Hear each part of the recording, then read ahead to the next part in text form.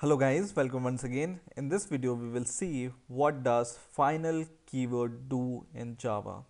So for example, I have a class called hello and I define a variable public final int number, and I have added final to the variable declaration.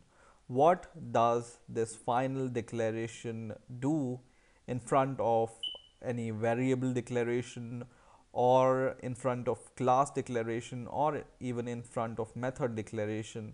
They have different meaning whenever you add it with the variable or a method or a class. So let's see what does this keyword mean. So the final keyword has numerous way to use. When we use final keyword with a class, this class cannot be subclassed. When you use final with a method, this method cannot be overridden by a subclass. And when you use final with a variable, it can only be initialized once. Okay, so first of all, we will see this point, that if you declare a variable as final, it can only be initialized once. Okay, so I have declared a member variable which is public final int number, and what's here written, it can only be initialized once, right? So for example, I declare a constructor with the same name, and I'm going to initialize this value in my constructor. So number is equal to 10. Okay, so I have initialized it only once, right? Now I will create an instance of this class in my main method. Hello is equal to, or hello hel is equal to new hello.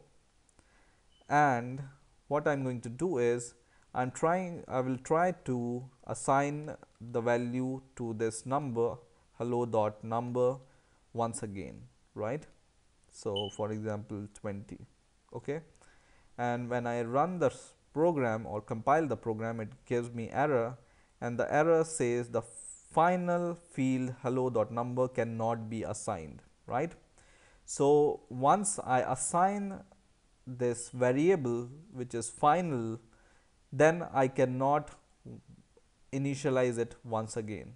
Okay, so if I comment this, this will compile perfectly fine. So it has compiled perfectly fine, but if I try to reinitialize or reassign a value to a final variable, then it's not allowed. So generally, you whatever value or whatever variable you want to declare it as a constant, you can add final keyword before this. Okay, now the first point, the final class cannot be subclassed. When we will learn about inheritance, we will also learn about what is subclassing. And what this subclassing means is you can have the properties of one class into another class by the means of inheritance. So for example, I have the student class, whose property I want to use it, or property or member variables or member method inside my hello class. I can use it like extends and then student class, not this one but student, not this but this student, right?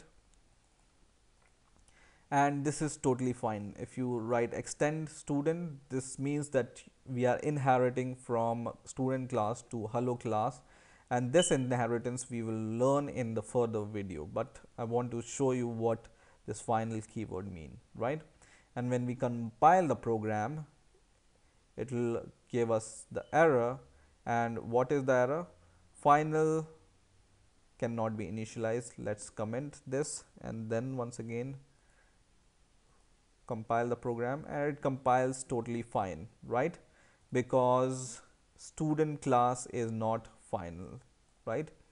So if you add this final keyword before the declaration of a class, for example, I will write public class student instead of public class student, I write public final class student, final class student.